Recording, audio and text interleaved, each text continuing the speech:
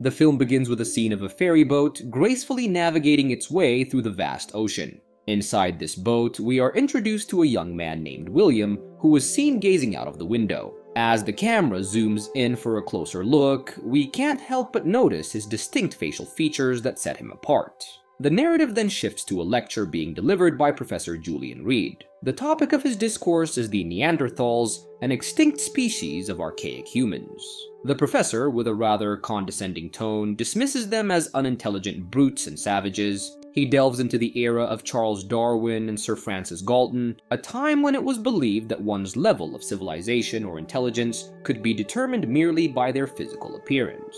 Professor Reed then reveals an intriguing fact: the only non-fossilized remains of a Neanderthal were discovered on their very campus by his superior, Dr. Godwin Thomas. These remains were named William in honor of William King, an Irish naturalist who was the first to recognize Neanderthals as a distinct species. As the lecture comes to a close, the professor proposes a thought-provoking idea: to use the DNA of William to clone a living Neanderthal. This proposal catches the attention of Barbara Sullivan, a medical doctor with a PhD in reproductive endocrinology, who had been attending the lecture. Later that night, she meets with the professor at a restaurant to discuss the feasibility of this ambitious project. She acknowledges that the cloning process would be challenging, but not impossible. Curious, she asks the professor why he is so fascinated with Neanderthals.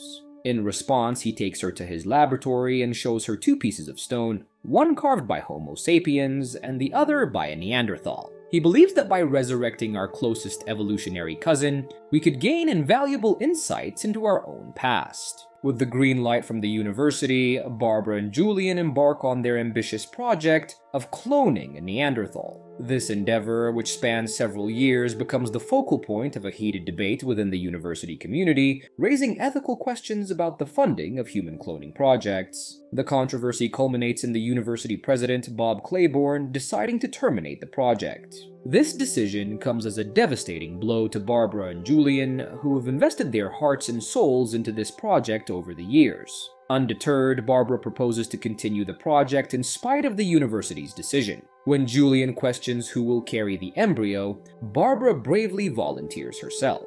The couple then decides to tie the knot in Nevada. A few months later, Barbara goes into labor and gives birth to a healthy baby boy. The sight of the newborn, however, leaves the nurses in shock due to his unusual appearance. Upon seeing baby William for the first time, Julian rushes back to the university to announce the successful birth of a Neanderthal to Bob.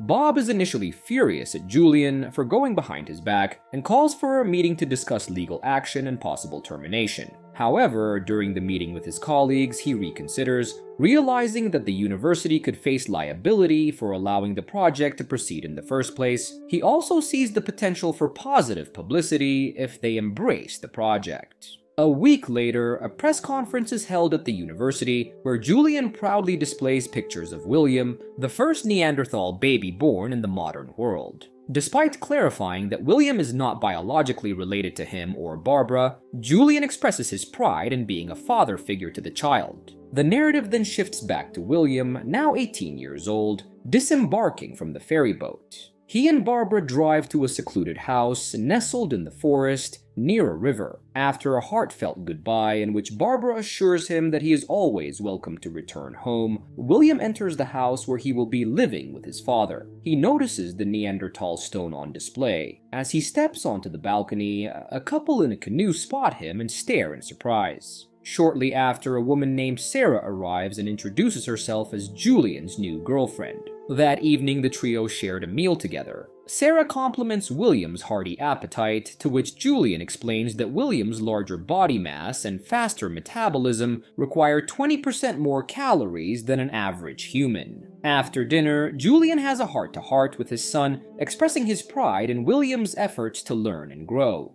Julian and Sarah attempt to teach William basic English and help him understand the nuances of the language, although William struggles with understanding humor and metaphors. In a subsequent lecture at the university, Julian discusses the public's initial harsh reaction to William's unveiling and their disappointment that he did not turn out to be the savage they had expected. He proudly shares that William has developed intelligence equal to or greater than that of Homo sapiens. He also mentions William's robust and adaptive immune system, which could potentially contribute to advancements in medical research. In the subsequent scenes that follow, we discover the reasons behind Julian and Barbara's divorce. It turns out that Julian wanted to adhere strictly to scientific protocols and use their son William as a test subject, essentially treating him like a lab rat.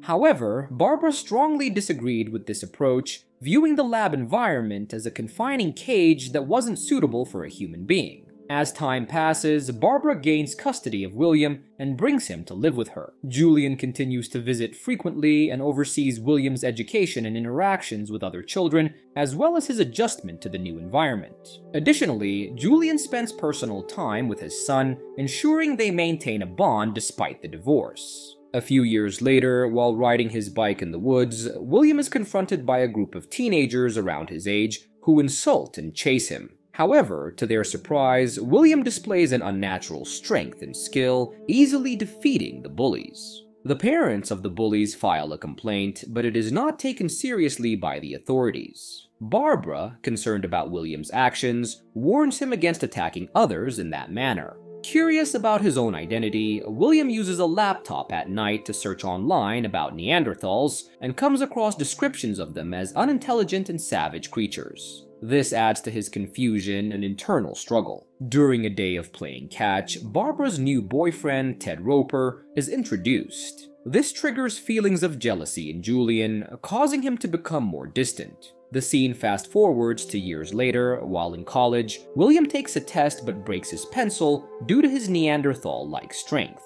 After the test, a girl named Judy asks William to come to her house and help her study and practice for an upcoming opera play. However, his friends remind him that they have planned a camping trip, so he declines but promises to help her afterwards. During the camping trip, William and his friends encounter two hippies who join them by the fire. Upon learning that William is a Neanderthal, they are both shocked and amazed. The girl asks William if he ever wishes he could go back to his own time, and he admits that he does. In the following scene, William returns to the university and assists Judy with her lines before performing in front of a live audience that night. As the play concludes, they share a kiss. However, when William tries to continue kissing after finishing their play, he is instantly rejected by Judy, leaving him feeling rejected and confused. In another place, Barbara and Julian attend a meeting to talk about the challenges Will is facing with standardized tests and how his thinking patterns don't fit into any recognized model. They discuss the idea of giving Will intensive tutoring to improve his chances for the future as he plans to reapply to college. However, Julian is shocked and angry when he discovers that Barbara withdrew Will's college application without his consent. This leads to a heated argument between them about what is best for Will's future and the path he should take in life. Barbara suggests that he should get a part-time job on the island after graduation, while Julian wants him to live with him and explore more of the world. Ultimately, the decision about Will's future will be made by William himself, as he will turn 18 in a few weeks. Meanwhile, William takes a walk along the beach with his friends who are discussing their college applications and the universities they have been accepted to. They mention Judy, who will be attending Columbia. However, William's own future is still uncertain. He meets with his parents to discuss their expectations for him. Barbara disagrees with Julian's suggestion that William should go to university and return to his lab, but Julian believes that Will's immune system could hold the key to helping millions of people. After thinking it over, William decides to go to university, but he wants to earn his place there as a student rather than relying on any special treatment. Julian is overjoyed and proposes that William should live with him to get ready for the college entrance examination. Fast forward to the present day, Julian is reviewing William's test and is completely taken aback by the minimal improvement his son has made. He becomes angry at Sarah for not instructing him adequately and flings the paper at William's face. He then departs the house without uttering a single word. However, we see tears streaming down William's face. Sarah attempts to soothe him and reassures him that his scores are quite impressive. She takes him for a stroll in the forest. She shares stories about her own life and how her parents used to map out her future much like what's happening to William now. She tries to lift his spirits by discussing various subjects, including William's passion for singing. Their walk continues and takes a romantic turn when William kisses Sarah, who reciprocates his affection. In the evening, Sarah arranges flowers in a vase that William had given her, but their moment is interrupted by Julian, who inquires about their whereabouts and questions why William isn't studying. William retreats to his room and clutches the ancestral stone to his chest as he drifts off to sleep. The following morning, Sarah drives William to his university entrance examination. During the exam, William's pencil snaps once again. He looks around and notices that the other students are having no trouble with their pencils. He tries using a second pencil, which also breaks immediately. Disheartened, he decides to leave the examination room. As he wanders around the town, people gawk and chuckle at his appearance. He pays a visit to Godwin at the university, who shows him the preserved remains from which he was cloned. After a close examination, William concludes that the preserved Neanderthal doesn't belong here, and he feels the same about himself. Shortly after, Sarah contacts Barbara about William's disappearance post-exam and his unresponsiveness to phone calls. In the midst of the ongoing events, William has successfully managed to infiltrate one of Julian's academic lectures. He finds a seat in the crowd, blending in seamlessly, but is taken aback when he hears his father discussing Neanderthals and using William's picture as a reference. Julian portrays William as an unintelligent brute, a grunting savage, and a primitive caveman. This depiction deeply wounds William's feelings, prompting him to abruptly stand up and confront Julian. However, Julian defends himself by stating that he was merely performing his professional duties. William retorts by declaring Julian's work a failure, but Julian counters harshly, stating that, among all things, it is William who has turned out to be a failure. Stung by this harsh exchange, William hastily exits the lecture hall. Julian, however, follows him outside in an attempt to apologize and suggests they return home to discuss the matter further. William adamantly refuses and declares that Julian is not his father, a statement that prompts Julian to slap him. Julian tries to apologize once more and urges him to calm down. In the ensuing chaos, William drops a Neanderthal stone that he had been carrying with him. Julian attempts to retrieve it from him, but in a moment of regrettable anger, William strikes him with it.